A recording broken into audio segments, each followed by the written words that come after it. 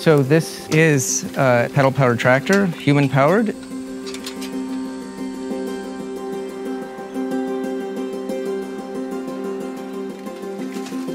The amount of horsepower that is on a normal tractor is used to power the tractor itself.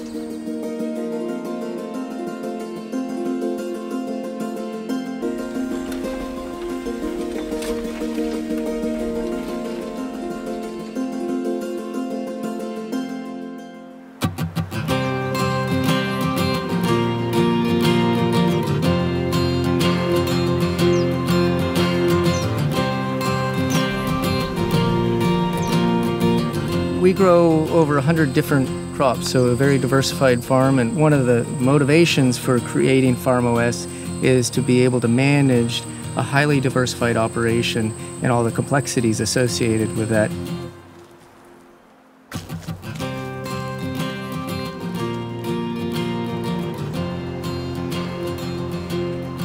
I believe every farm should be a research farm, and part of what we're doing here is collecting data that can be shared globally even. All set. All right. Arming.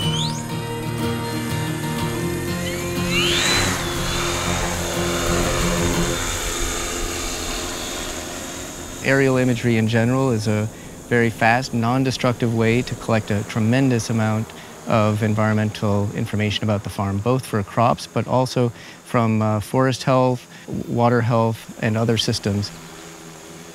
It allows us to elevate our perspective, quite literally.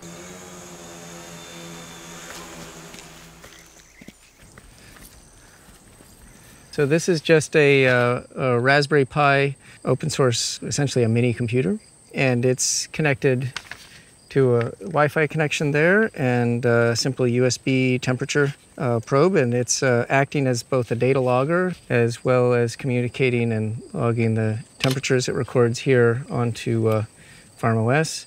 The hardware is in the range of maybe less than $50. And here we have the page on FarmOS that's profiling the sensor in, and here's the current value, so 32 degrees Celsius currently, which is within acceptable range. It's very important to be able to monitor the temperatures and other environmental conditions to match what the current state of our crop production is, and to manage the soil moisture levels, humidity levels, and temperature. FarmOS is a management and record-keeping system that is based essentially on creating a website that's particular to that farm. What we aim to do with FarmOS is understand a farm at its most fundamental nature, so that we can look at a survey quick on the map of which sensors are currently available. Here we can see a map of the current state of where animals are on the landscape, either individual animals or in some cases flocks or herds or groups of animals. We also have the ability to integrate other types of data into our system, like the USDA soil survey. Here's the USDA soil survey data overlaid on our own farm. The intention is to be able to have democratized access to environmental data so that anybody has access to high quality, high resolution data at very low cost and have high participation.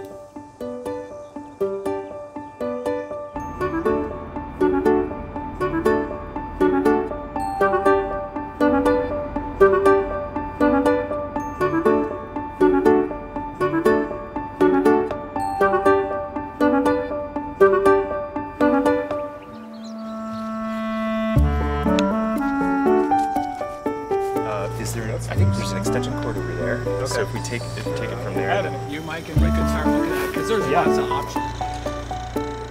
This is a big collaborative effort, and I think this is indicative of the idea of open collaborative science.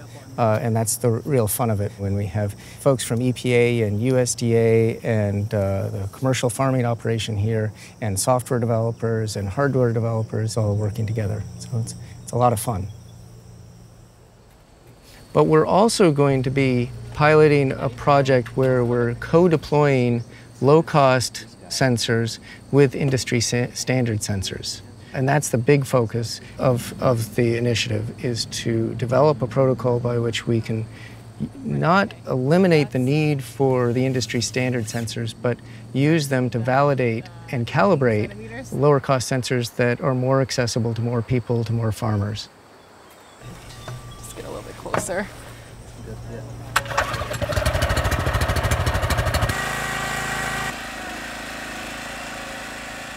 We've got these cheapo soil moisture monitors that also do temperature. And we're going to try to set this up next to fancier monitoring equipment that they've got out there to see how they compare. So that's the plan. Okay. I'm gonna make a spot for my temperature sensor. We'll fill that, we'll put that in, and then we're gonna put the soil in there until we're at 15, so that they're just kind of in there and more stable. Perfect. Okay. If you think about civilization like a tree, with agriculture at the roots and the population at the trunk, and arts and commerce as the leaves and branches. And if people see themselves as part of that, where the commerce and leaves may not weather a storm, they may break and blow, but they will regrow.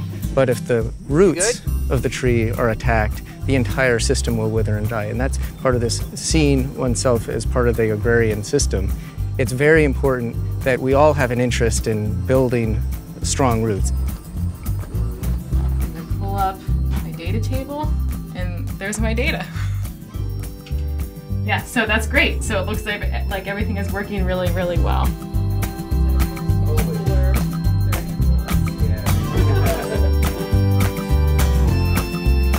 So we have the sensors installed in the soil. One of our objectives was to make sure that we could get end-to-end communications from the sensors in the field through to Farm OS. We've done it. Moving that data through this design will allow us to put dozens or hundreds of sensors through the same pathway. So that's very, very exciting. I think a big part of agriculture is creating a record that's publicly accessible so future generations don't have to duplicate the work of generations past. And it's clearly in our global interest for every farmer to improve the land beneath their feet.